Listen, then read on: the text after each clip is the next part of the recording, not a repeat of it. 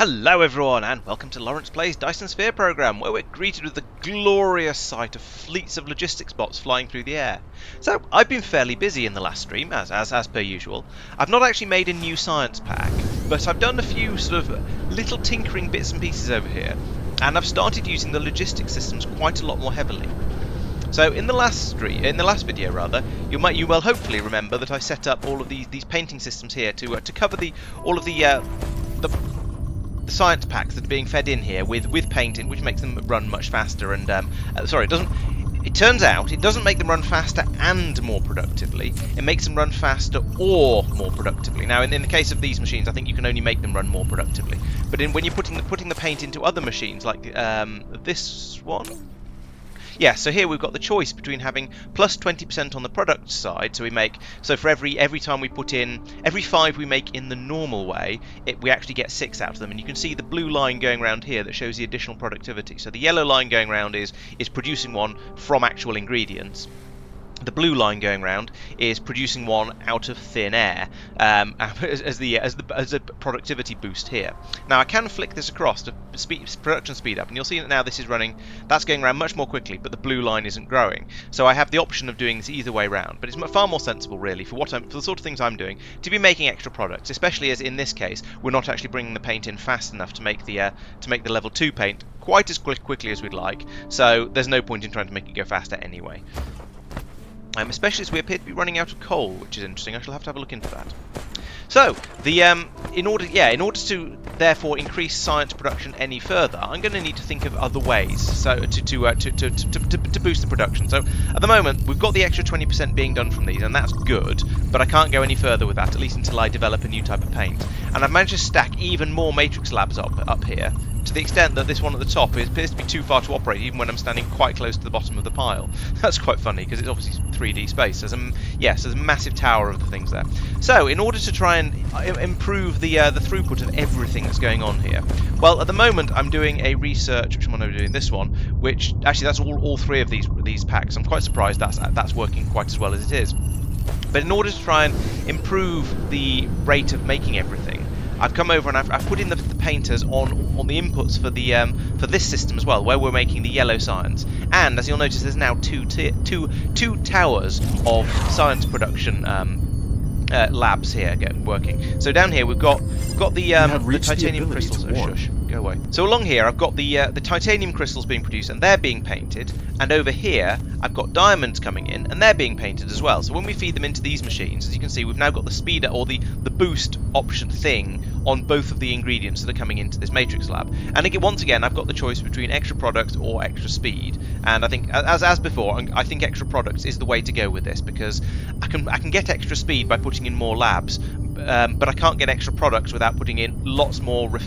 I can't get more product coming through and therefore more speed without putting in lots and lots of extra machines, or speeding everything up and still having to provide large quantities more extra resource at the beginning. So I think it's worth making everything that bit cheaper, especially as these stack. So I get 20% discount here.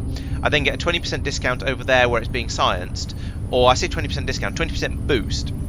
And so that's going to get me up to fairly close to 1.5 times the amount of science being done for every piece of input that comes in over here somewhere. And in order to boost that even further, I've got some additional painting machines over here, painting the refined oil that's going in, and painting the carbon that's going in for making the plastic. So the plastic is all being made boosted as well. Now I'm not actually then boosting that anywhere else, because unfortunately the way I designed these without taking the painting systems into account. So we've got direct insertion happening from this machine straight into here. So there's nowhere to put a painter going across here. So whilst these have their ingredients boosted, these only have one of the ingredients boosted because I didn't bother to split it off, because they're both being fed off the same belt here. And so I've decided that slight waste of paint, which is just a little bit of coal and a little bit of diamond, is okay. It's better to have. I don't care that I'm wasting a little bit of that paint, so that's okay. Then once again over here, I think I've got the same thing with. Have I got direct insertion? Yes. Oh, there it is underneath there. Yes, this one is doing direct insertion from this machine into this one, and then the same sort of things up here, direct insertion from into here. So again, I can't do it on here without a major redesign. So I'm not doing anything with that for now. But I have extended the number of machines here producing the titanium crystals in order to get this able to work with a second tower, because I noticed I was a bit short on the yellow science, and as we can see here, actually, with the way the research is going at the moment, that is getting used. I'd say actually it's about stable at the moment, so that's pretty good. Purple not so much. Purple still needs a significant boost. We're using that up a lot faster than we're creating it. But one problem at a time. So yeah, that's going okay. Okay, so the next thing I did, or the next thing that I have done, is I've started to move things off the main bus. So this is a very, very Factorio-esque way of doing things, in that in Factorio I build up a main bus, and then once I start to need things at too high a rate for what the main bus is providing, so usually I'll move off the mining fairly quickly, then I'll move off the smelting, and then eventually I'll move off producing green circuits to somewhere else. And so that's what I've done here. We now have this logistics tower, which is basically the Dyson Sphere program equivalent of a railway station, bringing in green science and green circuits and blue science. So then we've got coming out of here, we've got those being fed out on two green belts in fact, and they're going into this stacker machine here, which stacks them up, and then they're fed into another stacker, which stacks them up again. So we've got these 4 high piles coming out here, and then we're merging the belts here in a sort of a somewhat shoddy way. I should really be using a splitter in order to do that, but this should actually work. And the notable thing about this system is that I've got one belt. The belt that's bringing them out of here is a green belt, so that means this belt runs twice as fast, and so the belt runs all the way through this piler, and that means that we're guaranteed, even if there's we're guaranteed to get a full belt of these going into it, because they're coming out of the logistics tower. So there's going to be a full green belt going in there. So this is guaranteed to give me a half green belt coming out, at least, of the double stacked ones. And then it goes on to a yellow belt, so that's a full yellow belt going into here. So it's guaranteed to be at least a half yellow belt of quad stacked ones. And so that means these are guaranteed to be quad stacked. I've got some symmetrical, exactly the same thing on the other side.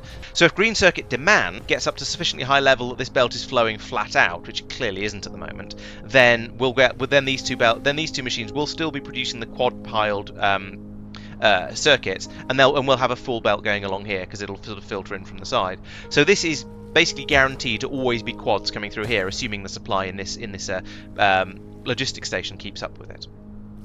Now, I could, at the rate it's being used at the moment, I could have used yellow belts over here because it's not coming through all that quickly, and I could have used a splitter in here to enforce the balancing a little bit better.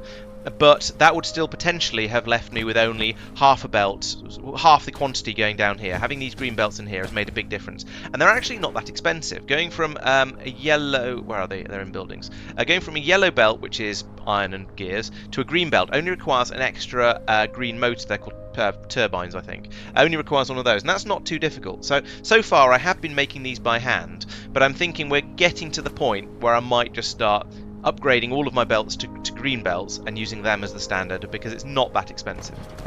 That said, at the beginning of every stream I do seem to come over here and grab out an entire 1500 out of this box and then use pretty much all of them up. In the last stream I did that, and then I had to come back and grab them all again, and I've got 137, no, I've got 1,000 and 1,200-ish left. So okay, I got through about 1,500 in the stream, which seems to be fairly typical. Although now as I'm starting to use the logistics towers a bit more, and all these little flying robot things, I'm not doing massive long belt runs quite as much. So that's helping quite a bit there.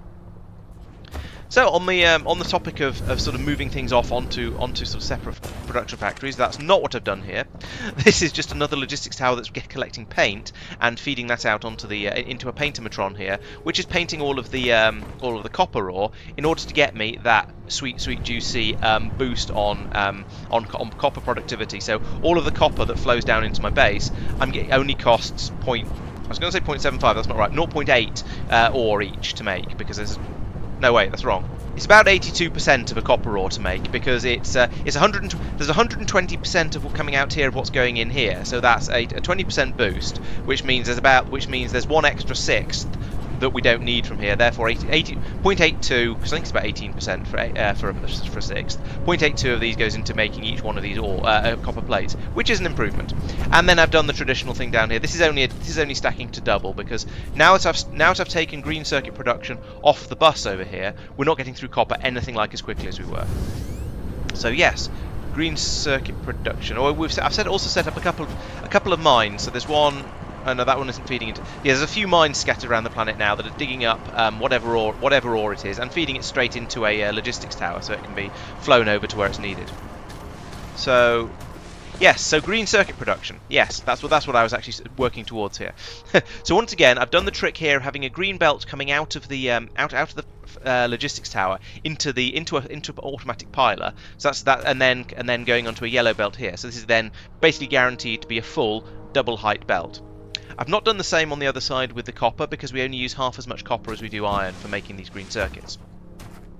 Then along here, I've produced this nice little module here where we have the iron ore being brought in, smelted into iron plates, copper ore being brought in, smelted into copper plates, and then both of those are being made into a green circuit that's then passed out onto the belt here. We've got two belts coming along here. We're then stacking them and then feeding them into the logistics tower over here. To be honest, I'm not 100% sure. Oh yes, I was going to say I'm not sure why I'm bothering to stack them in order to feed them in. The reason I'm stacking them before I feed them in is so that if in the future I need a lot more green circuits than I'm currently producing, I can make another three of these. There's 4 of them in total. Blop, blop, blop, all along here. And then, so each one of those is then going to be using the little doors on one side of the logistics tower. So I should, by essentially just making another 3 copies of this, be able to run 4 double high belts of green circuits into this thing. And then in theory, actually, if I then need even more, I could upgrade the entire thing to green belts and possibly blue belts for the little bit coming out of there.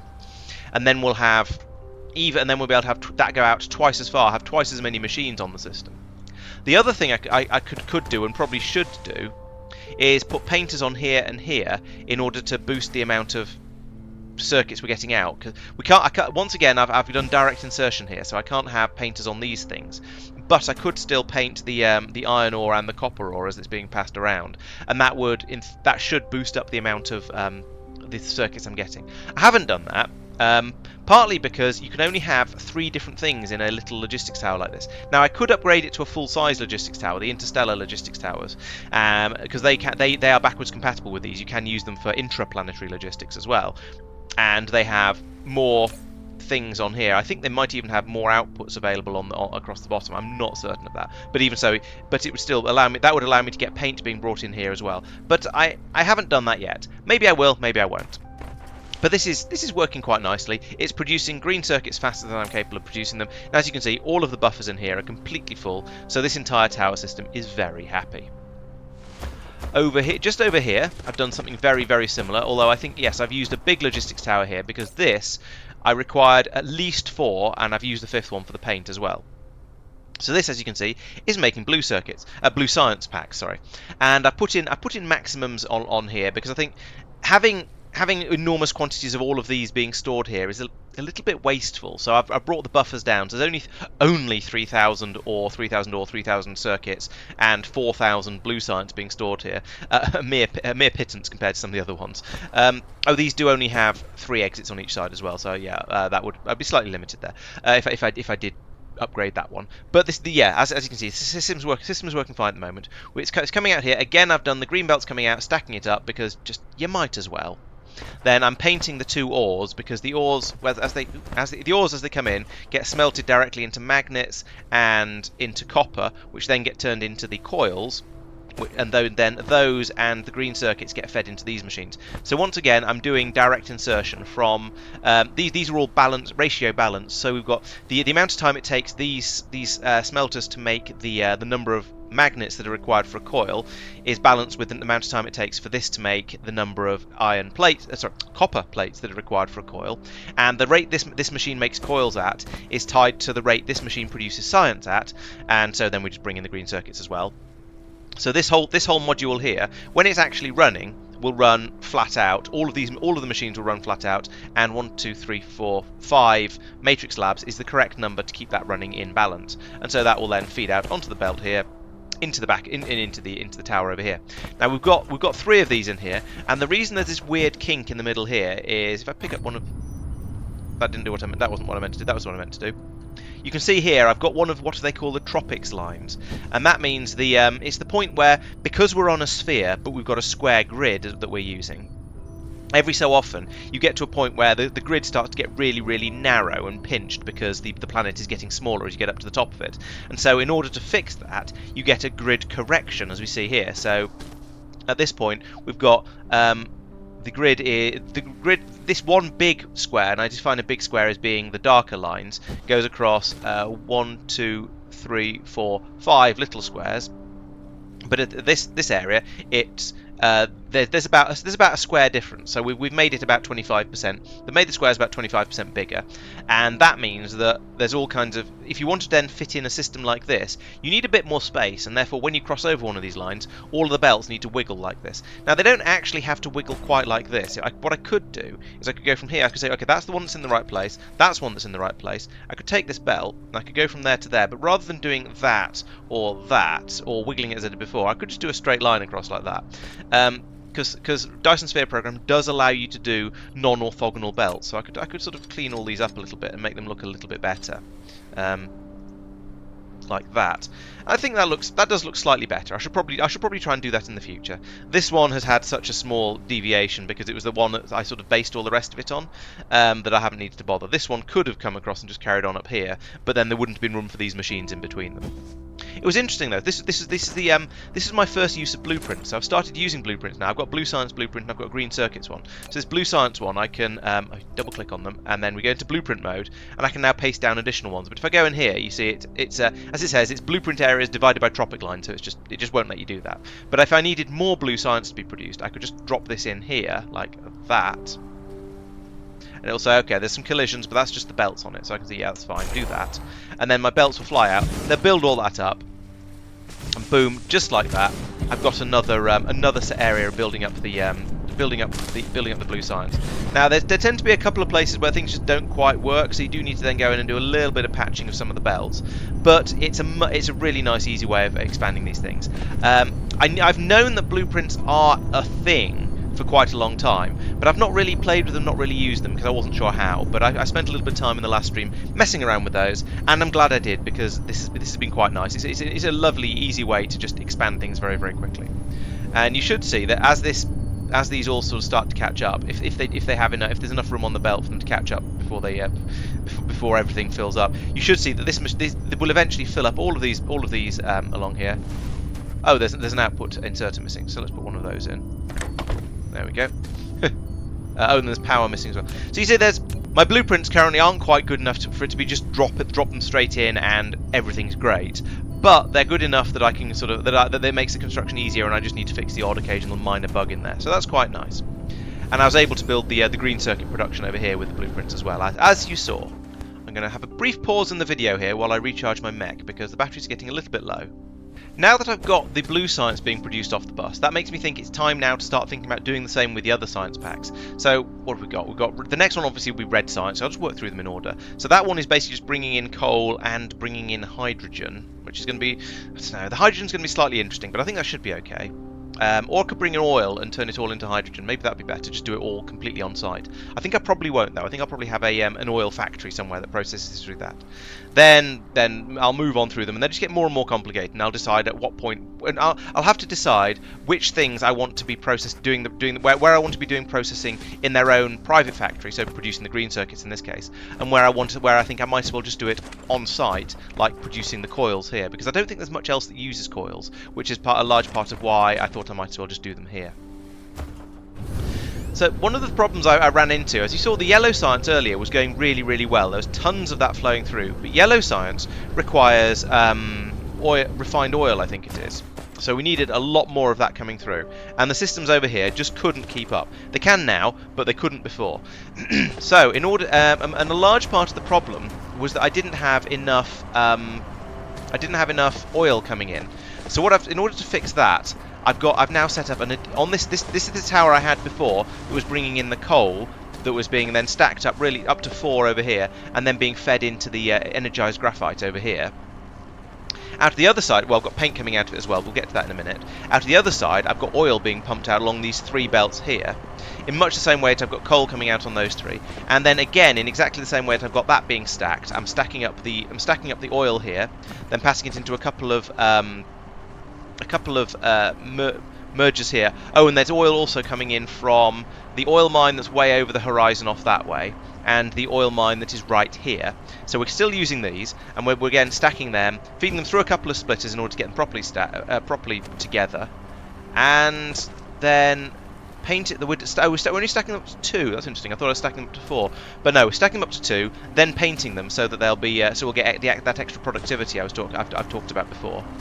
Then that comes over here to this splitter, which is then splitting them off to go down to the two main banks of the oil refining, and that is allowing me to have a decent amount. I was going to say a decent amount of everything coming out. It's not so much, but we are producing some refined oil down the end, and we're then also processing the hydrogen into refined oil, as we've been doing before. Is that this set of machines? Yes, it is. Yes, one's taking in hydrogen and coal and producing refined oil. So over here, we're producing quite a lot of refined oil here, and that's enough then to satisfy the demand at the moment. This factory is a horrible, horrible tangle, I will happily admit that, but let's sort of run over quickly what the areas do. So we've got the oil being brought in from the tower, from this mine and from the mine over here. It's all being merged together into one belt here. All stacked to double high. That's being painted. It's then being split off here and fed into all of these refineries across here, which are producing refined oil and hydrogen. Over here, we've got a row of machines that will that if there's a shortage of hydrogen, will turn the refined oil into hydrogen. And over here, we've got some machines that, if there's a shortage of refined oil, will turn hydrogen into refined oil. So whichever one there's an excess of, those machines will kick in to make sure that the suitable amount is produced. That is actually working. I'm slightly surprised because it felt weird and cobbled together, although I did think it through fairly hard between episodes. So I was reasonably convinced, but it does all seem to be working in that if we look over here, we've got a full belt of double stacked. Is that double stacked? It's not double stacked. We've got a full belt of partially double stacked refined oil being passed out into the factory, and we've got a full belt of hydrogen also being passed out into the factory, which I haven't bothered to double stack because that hasn't been needed yet. So those are, yes, those are working. The system is working. We've got double stacks coming in here, and no single stacks coming in here for whatever reason. I don't know. I've sort of lost the plot a little bit with exactly how all the system works. I should probably rebuild it somewhere else and make it a bit more sensibly thought out. But I haven't done that yet. But maybe that'll be a future town. We'll see how this gets on. So in order to do future science, we're going to need to feed a supply of the refined oil and of the hydrogen into a logistics tower in order to feed that out to wherever it's required. So that's going to be interesting. It's going to put a massive load on the system for a while, but after that I think it's not going to. I think it's just going to calm down and basically be okay. We'll have the same sort of system, it's just there's going to be some little robots carrying stuff around in the middle of it. And again, we'll see whether this can actually keep up. If it can't, that means I can then build an additional one of these facilities somewhere else, and I don't know if there's a prioritization thing I can do with the robots. We can choose to supply and demand. We can set ranges, and we can set charge power and how much the drones have to be loaded. But I don't think we can prioritize one over another. So never mind. But yeah, we can set up an additional one of these as and when required. Oh, here's some more of my charging towers. That's convenient. So that's that. I've put in order to get all of this working, I've put in various other mining areas. Is this one of them? Yeah, so here we go. We've got another crude oil mine here that's digging it up, passing it along here straight into a logistics system. So from here, the oil can be just picked up from here by the logistics bots, taken over to wherever it's needed, and we can process it there. There's copper mines, there's iron mines set up. I just can't really see them because it's night time.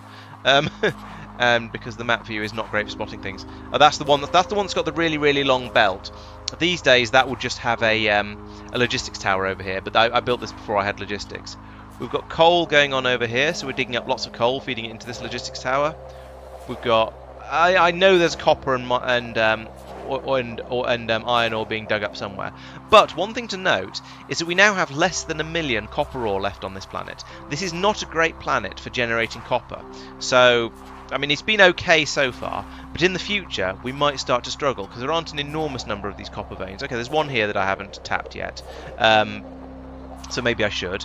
But there's not a huge amount of copper. So what I could do is I had a bit of a look around. This planet also not so great. This has a relatively small amount of copper, but it has loads of silicon and quite a bit of titanium, which is what I'm currently pulling up from it and shipping back. But this planet has 15 million copper and 5.5 million iron as well. So I think at some point, if we start to struggle with copper production on my planet over here, which is called Alifa 2, Mediterranean, that might be the name of it, I'm not sure. Whereas this one is Ashengalisol. If I start to run out of copper on Mediterranean, then I might head out to Scarlet Ice Lake and start digging up and start producing my copper there and shipping it back over to Mediterranean, as I'm currently doing with the titanium and the silicon. And that's because that works quite nicely. The interplanetary logistics works. Yeah, just works. It's easy to set up. So I think that's probably something I will do as and when it's necessary. Another thing I'm interested in doing is harvesting hydrogen and deuterium from Gas Giant, because that has collectible hydrogen, collectible deuterium. I know I'm going to need hydrogen in quite large quantities because the next science pack, I believe, requires me to turn hydrogen into deuterium. So I think what's going to happen there is I'm going to collect both of these. Probably, I don't know exactly how this is going to work. Maybe I'll send a spacecraft with a scoop on it to fly through the atmosphere, and it'll bring back a mix of both, and then I'll need to turn some of the hydrogen into deuterium in order to keep that running. I don't know. We'll see how that works in the next stream. But for now, things seem to basically be okay. I've got this cracking Dyson swarm going on here. I finally got my Dyson swarm solar sails up to lasting for I think it's 2 hours I've just hit. So if we look in here, we can see that they will last for 7,200 seconds, which I think is probably 2 hours. Sounds about right. Which is pretty good. It means I can launch them. It means all these ones I'm launching, they're just adding. Well, they're sort of adding to the number up there. Now I've got this lovely, huge quantity of power I can generate. But in order to get that to go even further, I still want to make the gravitronic lenses, which I've talked about in the stream, and I'll talk about more in the next stream. I think my robot's doing Pilates. Stop that. So yeah, there's still lots to do. There's lots of science to be done. If I zoom out a little bit, we can see that, but that's running very slowly. So I need to boost the science production. I also need to do lots more. That's all the upgrades. On the technology side, I can eventually perhaps get to the gravity matrix, which is the green science, but there's still a couple of things I need to do before I can get that, like quantum chips. There's lots more to be done, but things are going pretty well at this point. My only real I had a slight concern that I might start to run out of space on the planet when I start putting out towns, but actually so far it seems pretty good. I can spread them out a bit, sort of around the equator. I think this is going to be okay. I think we're going to have plenty of space. It's not going to be a worry for a good while, so I'm not too concerned about that really. So, thank you for watching. I hope you'll come along to the stream on Wednesday to see me carrying on with this. There's one of the interplanetary ships leaving. To go and get some... Why did it say graphene on it? I don't know, I can't look at it. Yeah, they'll be doing another stream on Wednesday, so I'll be trying to put in some of the things I've been talking about now, like more science towns, and getting things running quickly, because that's what you do in these sort of games. And then there'll be the Factorio with Space Exploration and Crastorio 2 stream on Monday. That's another good stream worth coming along to. That's the multiplayer one, and it's the big popular one on my channel at the moment. So yeah, come along, check that out. And as ever, there's all of the catch-up videos at the weekend, as you're very much aware because you're watching one right now. So, thank you for watching. Don't forget to check out the stream sponsor, that's trefoil.be. They run game hosting servers, so you can get a Factorio or a Minecraft server from there, anything like that you need. And if you use the code LaurencePlays on checkout, you'll get 20% off. I'll get a kickback. Everybody's happy. It'd be great. Let's see if we can get that going. So, thank you for watching. I'll leave you with a nice view of the planet, and hope to see you next time. Thanks for watching.